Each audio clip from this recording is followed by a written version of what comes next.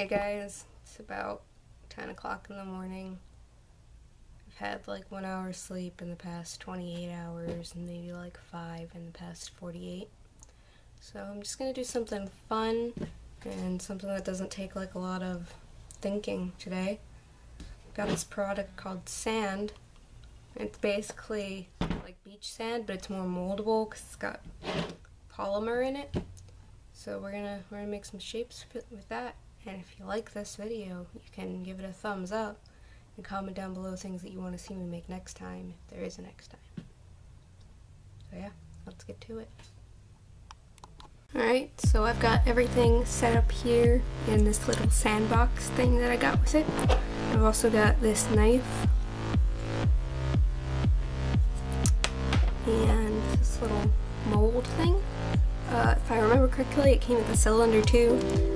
I have no idea where it's gone, so I'm just gonna use a cup. I've got this little cup here, so if I need a cylinder, there's a cylinder. So I'm just gonna flatten this out, I guess.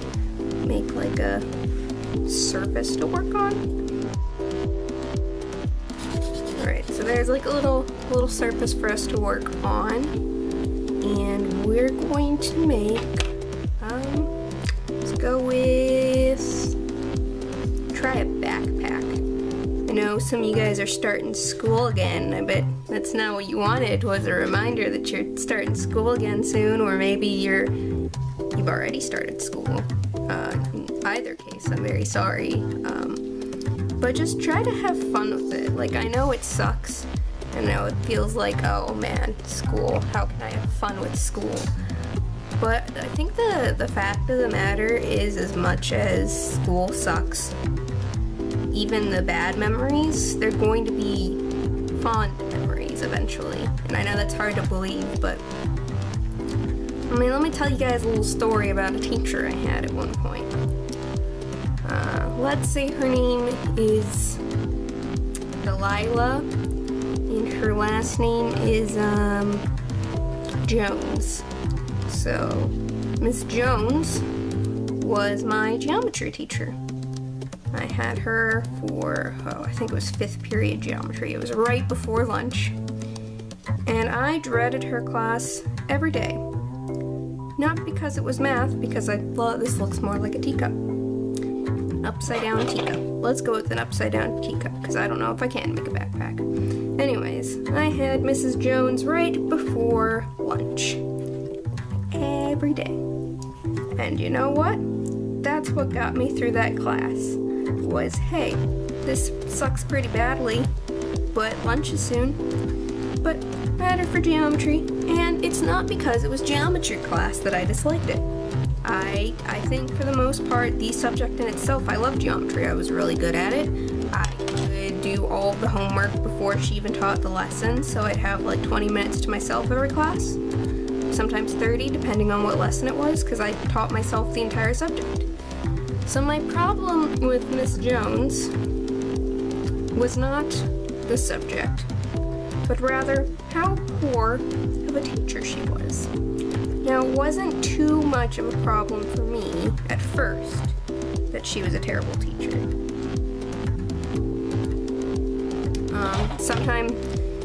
Sometime about halfway through the year, it became my problem, because in the middle of class, she would pull me up to look at the textbook and her math work, and it was my job to tell her whether or not she was doing it correctly. We're gonna smash this teacup, I'm not into it anymore. We're gonna go, I wanna make a turtle. That's what I'm gonna go for, a turtle. But yeah, I became her problem checker. Now, some of the other people I went to school with had her for chemistry. And I think she also taught physics, which again was a terrible idea. I don't know what else she taught. Physical science, probably one other subject, I can't quite remember. But they had her for chemistry, and we got to hear how terrible she was at chemistry. I can't say that she wasn't intelligent, but I also can't say that she knew what she was doing. I don't think she was teacher material, and I also don't think she was as smart as everyone thought she was, where a lot of people thought her issue was that she was really smart, but she couldn't, like, transfer the information, I don't think that was a problem at all. And I'm saying that because I was constantly brought up front to tell her whether or not she was doing her math right. I think she just didn't know what she was doing. But yeah, so I guess that's my story about her. And you're probably wondering why you're telling me this, because you're like, hey, there's no bright, happy thing to this story. Actually, I'm gonna tell you the good side now. So one of the girls in my class, I wouldn't say we weren't friends, because we were definitely friends before this. And I ended up tutoring her in geometry, maybe like an hour once every 1 or 2 weeks. You know, help her out, make sure she passed the tests and stuff, and understood what was going on, because our teacher was not a teacher. But, yeah, so I would help her out, and I think it made us become better friends. I got to know her a lot better than before we started, and I'm really thankful for that opportunity that was afforded to me, even though it was afforded to me because the teacher sucked. But I think that was a good thing that came out of it.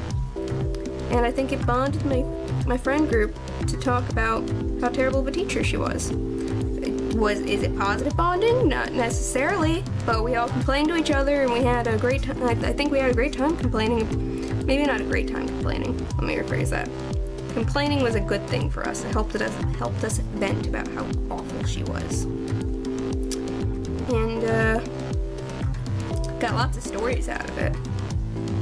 My favorite thing was her unicorn bridge. You're in geometry and there's this rainbow bridge for unicorns to cross. And there were the pink unicorns and the blue unicorns.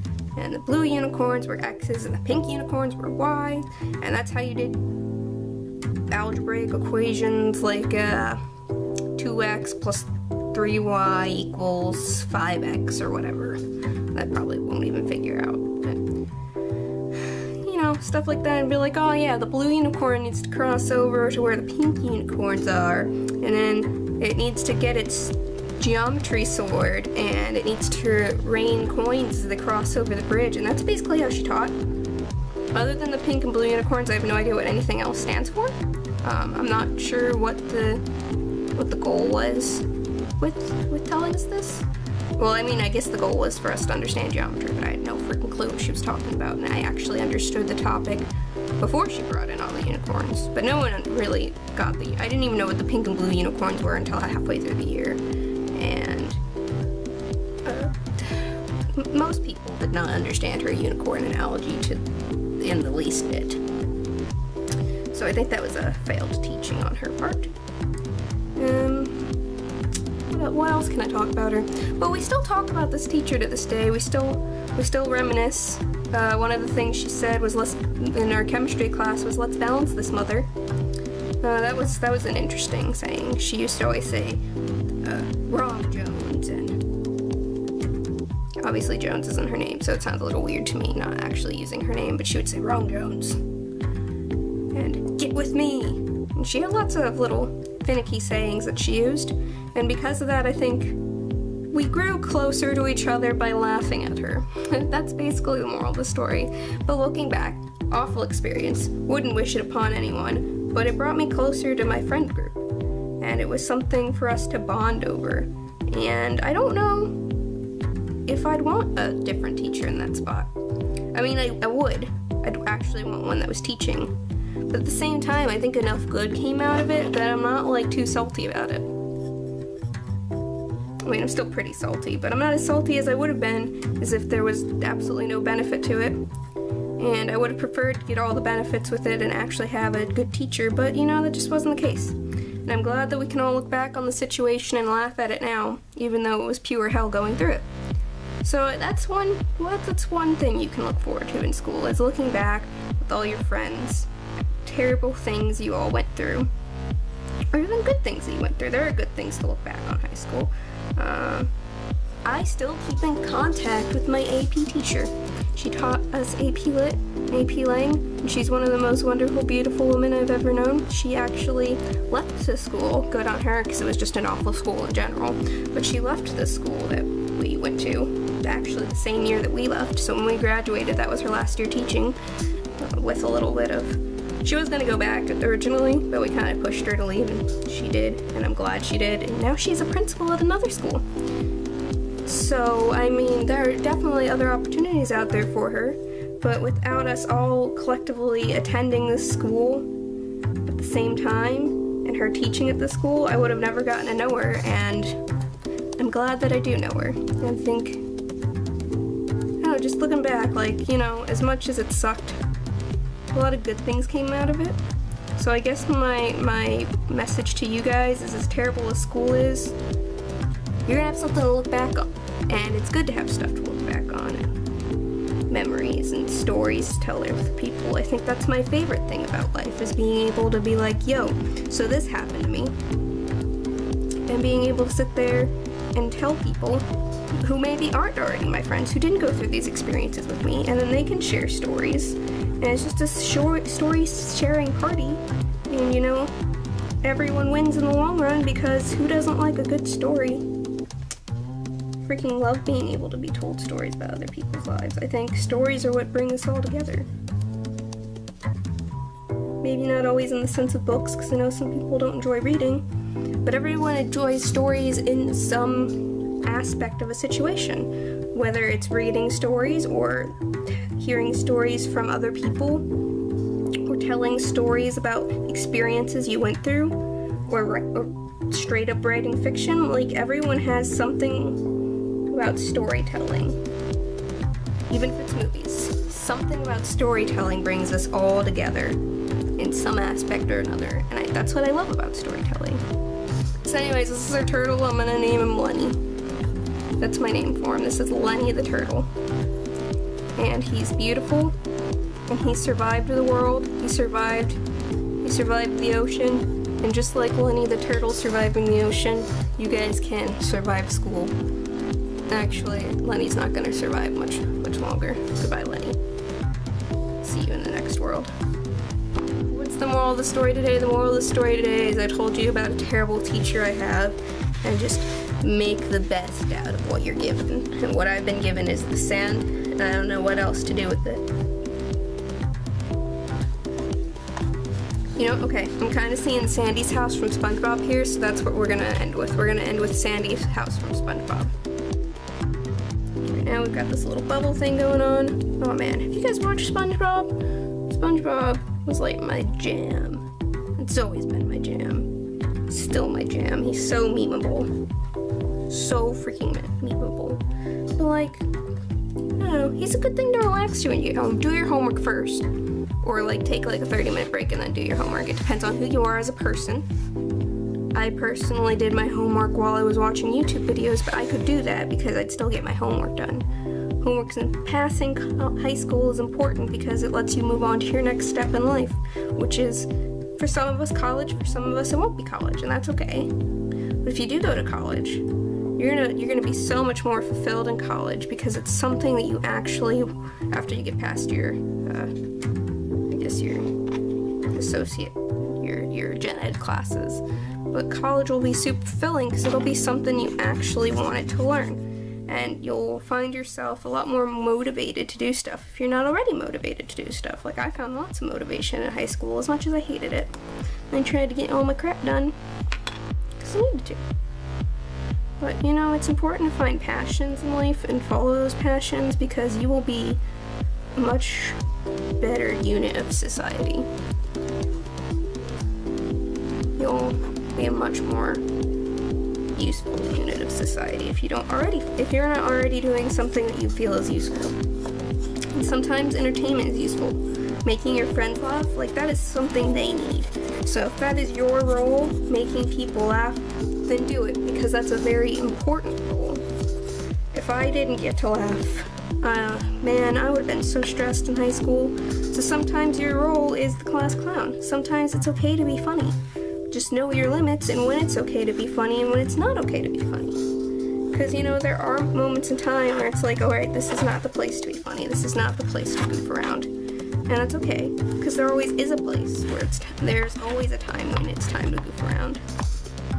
And so that's, you know, find your place in life and work at it to the best of your ability. That's the best advice I can give you as someone who graduated high school 2 months ago. Is just do your dang best and feel good, follow your passion, but make sure your passion contributes to some place in society, whether it's making people smile or making freaking rockets from NASA because you're an OG boss person who's way smarter than I will ever be. Like, if your place is making freaking rockets for NASA, like, props to you, space is so cool. Right, so here's Sandy's house from SpongeBob. I guess it could also be an igloo. But we're gonna say Sandy lives here. I get it, Sandy. Sandy lives here. Ha ha. Question your life now. Question the choices you made that brought you to this moment where I was able to make that sand pun. Because Sandy. Thanks for watching. If you even made it to this point, I'm so sorry you had to go through this. But thank you guys so much for watching. If you liked this video, give it a thumbs up. I don't know why you'd give it a thumbs up, but maybe you just like me acting like an idiot because I am low on sleep. But if you like this, give it a thumbs up. Suggest down below what I should build next time, because I think that was the key problem with this video is I didn't know what to do with sand. And I'll see you guys in the next video.